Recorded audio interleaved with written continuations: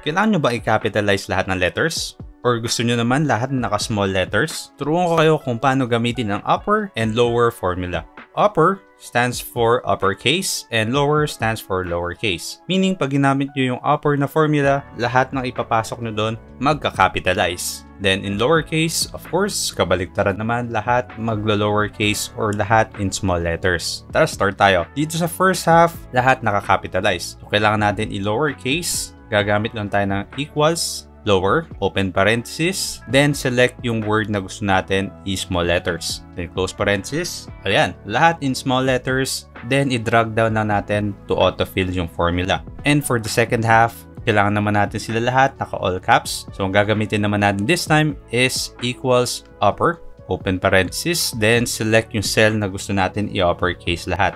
Then close parenthesis, hit enter, and there you go.